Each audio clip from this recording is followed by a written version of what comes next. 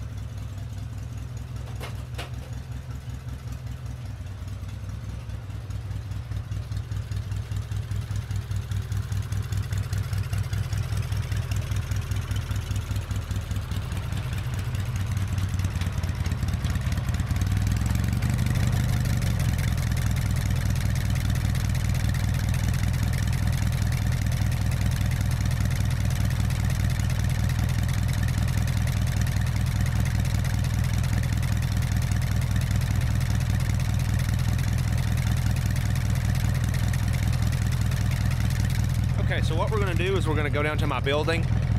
In one of my previous videos, I mentioned that I wanted to get inner tubes put in my front tires, and I recently did that. So let's go down to the building and get a tire gauge just to let's do the feel test first. Now they feel good. Yeah, they feel about the same, but let's go down to the building just to verify.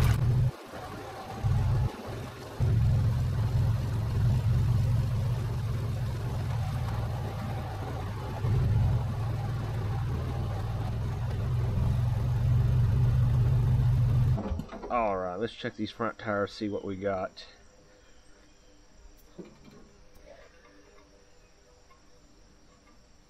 Okay, we've still got 7 in that one. That's good. Now I know 7 pounds is pretty low, but where most of the road, you know, it's a gravel road through the neighborhood, and there's a trail back there in the woods. I like to kind of underinflate these a little bit so they have a bit of squishiness, you know, for going over rocks and stuff. You don't want your tires super tight, or there's a higher chance. Yep, that one has 7 also. A higher chance of, you know, busting a tire. And most of the weight, well, I guess technically that would be me in the driver's seat, but there's a lot of weight here in the front too, and it's a lot of bounciness. It's the first thing to hit whatever I'm trying to go over. So 7 pounds is about half of what these tires call for, but I think it's worth it. All right, here we go. Let's get back at it. Oh, gosh. Here we go. Listen to this start up.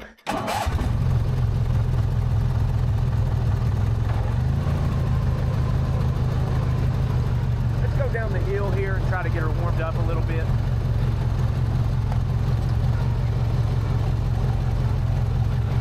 We're just in first gear right now, just kind of creeping around. I'm telling you, I absolutely love this mower. I don't know why I have such an attachment to it. I think it's because of all the work that I put into it. You know, when I first got this mower a few years even run. It needed a starter. I just recently put a carburetor on it. You know, the engine's original, but, you know, I put like, all right, let's see if we can get up this hill.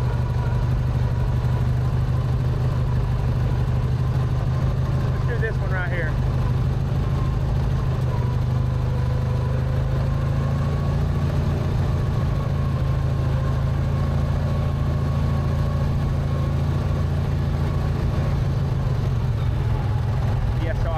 Carburetor on it, spark plugs.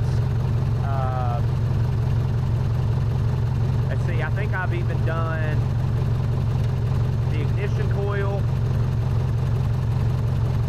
Oh gosh, what's that other part called? It's slipping my mind right now. The starter solenoid.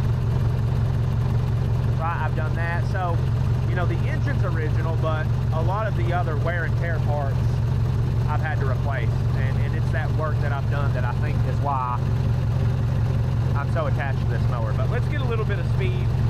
We'll do third gear.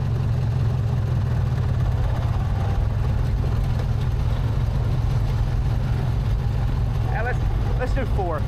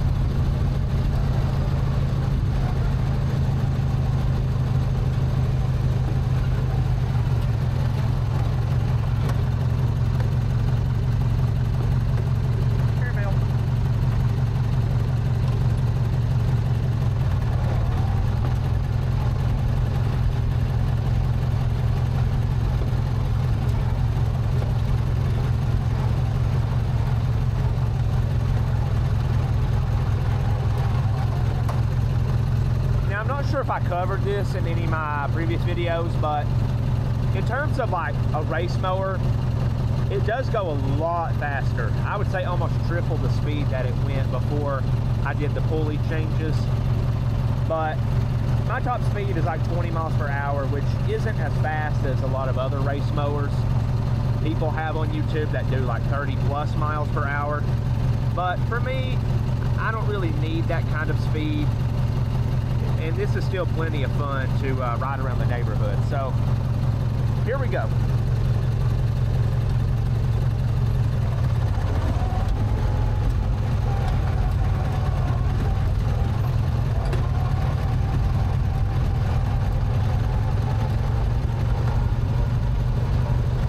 All right, we're gonna cruise in fifth gear here. Let's do it.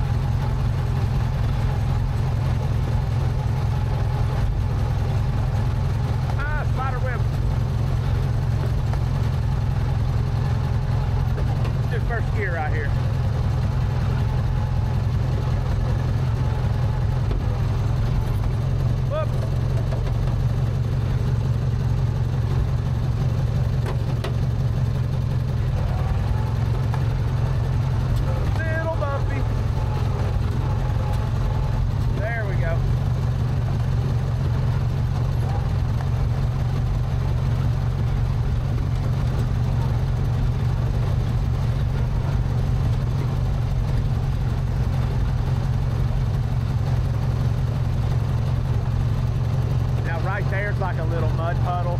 Sometimes I go through that, but apparently both of my wheels, the rear wheels on the transaxle, it's not like a two-wheel drive lawnmower. Apparently it's just the right wheel. So sometimes I get stuck in that, but you know, I try not to get it super muddy, and if I do, I spray it off before I park it in the building. But let's keep going. Second gear. There we go.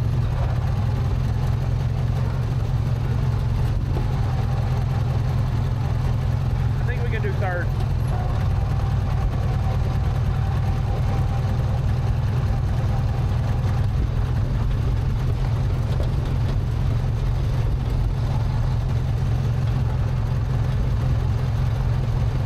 I don't go super fast on this little trail, you know, because I still try to respect that it's an older mower, and I don't want to beat it up too bad.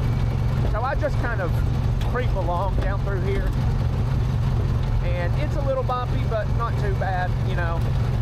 So as much as speed as this mower can get, I don't try to super beat up on it a whole lot, you know.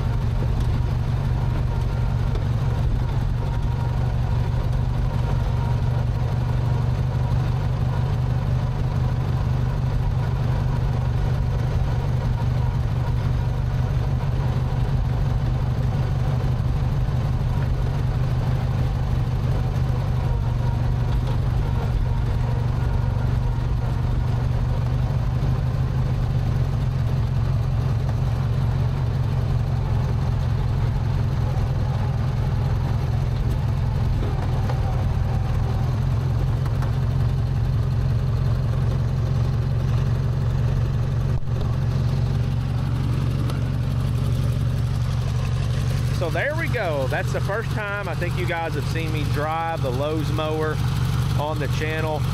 It runs a lot better with the new carburetor, so I'm really happy with that. I've wanted to make like a gas pedal instead of using this, but again, I just want to maintain kind of that original factory-ness. I'm just making up words here of this mower. Now I have painted the wheels. I mean, they might be kind of muddy right now, but those look a lot better now that they're painted. And overall, it runs really well. I haven't been able to find another mower like this anywhere like online. I've seen maybe one or two others, but you know, it's a Lowe's branded mower with the 18 horsepower. I'm pretty sure it's an opposed twin cylinder engine. As you guys will look at that. And this was built by a company called Mower, which apparently isn't in business anymore. Where's the tag? I'm not sure if you guys will be able to see that. But built by Mower. I think it's in Jackson, Tennessee. But yeah, so a bit of a rarity here too. So I try to take as good care of her as possible. And once it doesn't look too bad, you know, in terms of rust or anything like that. But it'll look super good once it's painted. And I just want it to last as long as possible. The seat is in really good condition, except for, let's see, there's a spot right here. But other than that, and there's maybe a little tiny spot right there. But other than that, the seat is in good shape. And it's hard to find, you know, you see these mowers all over Marketplace and stuff, and you can tell they've set out in the rain. But this one I keep in the building. Let's see if I can do this one-handed. It says to take the fuel cap off before opening the hood, but it will fit. So there's a better look at it. The Briggs & Stratton 18 horsepower. There you go. And it's been pretty easy to work on. This starter is something I put on years ago when I first got it. And the starter solenoid is back in there. I'm not sure if you guys can see it or not, but it is right here. Fuel tank is original. I've painted the exhaust. I think that's the second time I've painted them, but this is like a high heat silver gray paint. I think it looks pretty good. New spark plugs, as well as the ignition coil. That's new. And fuel lines, well, fuel line I should say, is new. Right, going to the carburetor. And I tried in one of my videos to get you guys a good look in there at the new carburetor. But like I said, it runs so much better. It idles way better. Eventually, it's been maybe a couple years since I put this fuel filter on, and I have another one to put on. So I'm going to try to get around to that. And also talked about this in a previous video, but I put some thread sealer. This is a piece of like galvanized pipe someone threaded into the oil drain bolt. Let me know what you guys think, if you have a racing mower or just one you still use to mow the lawn with. And I appreciate you watching, and I'll see you in the next video.